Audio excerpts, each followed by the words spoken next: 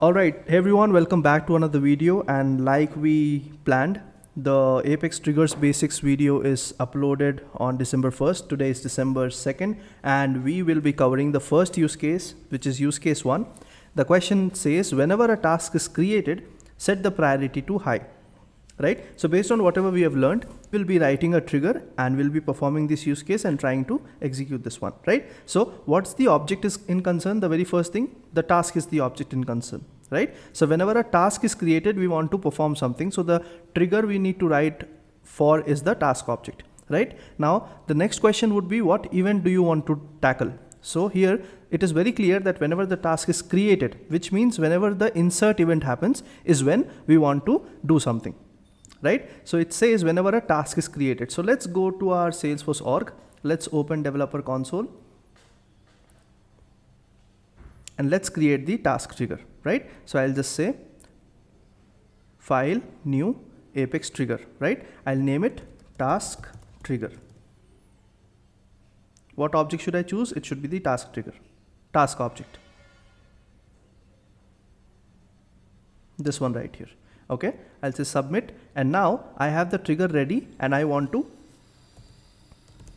handle this scenario. Whenever a task is created, set priority to high, right? This is our use case, right? Yes. So we need to do a field update, okay? And we need to do this on a creation scenario, or rather an insert scenario. So what's the first thing? We will set our event first of all. So I'll say if trigger dot is insert and trigger dot is, now here we need to take a decision whether we want to write this in the before context or the after context, right? Now what are you trying to do? You are trying to do a field update of the same object record that's being inserted in the transaction, correct? So what should you use? Should you use before or after? If we go back to our slide where we took our decision, or we understood how to decide before or after. So it says use before triggers whenever you want to set some additional values to the record that's getting saved. And that is precisely what we are doing here. We want to set the priority to high every time a task record is created, right? So I want to go with the before context.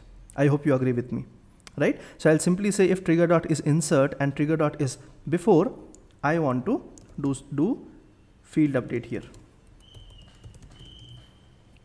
All right, so I'll save it and this saves up fine. Now I need to start doing my operation. Now what variable do I have in hand that contains my task record? It is the trigger dot new variable, right? Because trigger dot old is not available in the insert scenario. Trigger dot new will hold everything that I need. So, and this is a bulk trigger, right? Every trigger is a bulk trigger. So I have to deal it in a for loop, in an iteration. So I'll say for every task that is inside the trigger dot new variable, let's first do something. Let's say system.debug found task record.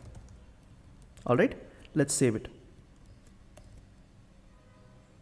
Okay, and I'm keeping this debug log so that we can see what record is coming into the transaction. And what we want to do is we want to do task record dot priority equals high. Save. All right. Now you might be wondering, why am I not giving a DML statement, or why am I not adding it to a list? See, you are on the before insert context, and on the before insert you can set additional values. You can do that very well. You don't have to write any database operations externally or as an extra. You can just say task record dot priority equal to high, and this will take care of your setting this field value to high, because it's being set before it is being saved to the database. So it will take your value from here and then it will save it to the database. So you don't have to do a database update insert separately. Make sense? Cool. This is all you had to do for this particular use case. Let's save it and let's test it out. I'll go to the app launcher. Let's go to task. Let's open task. Let me set my debug log. I should have it here down below. And now let's create a new task. Okay, so I'll just go ahead and say create follow-up task, which is also another kind of task.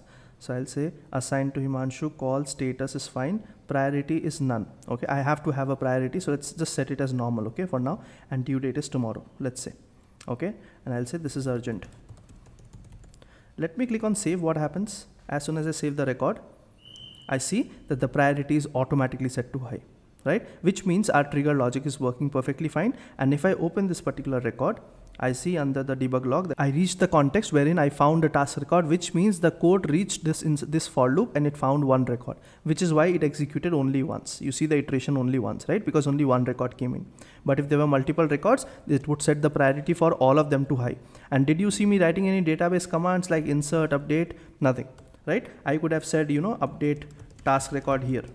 No, that's not needed, and that's not a good practice, right? First of all, that's not needed. Second of all, it's not a good practice. Why not a good practice? Because you are inside a loop, right? And when you are inside loops, you can hit governor limits very easily when you are writing any kind of DML statements here. How many DML statements you get per transaction? You get 150 DML statements, right? How many sockle? You get 100 sockles, right? So if you go beyond these limits, you get a limit exception. So it's better to avoid this updates here. You can do them outside, but do I have to do them outside in this context? No, because I'm on the before insert, and when I'm on the before insert, and if I want to update any fields for the same record, I can do that simply like this using the dot operator. Okay. So that was all about use case 1. Before insert on the task record, setting the priority to high whenever the record is getting created. Cool. All right, I'll see you in the next use case. Bye.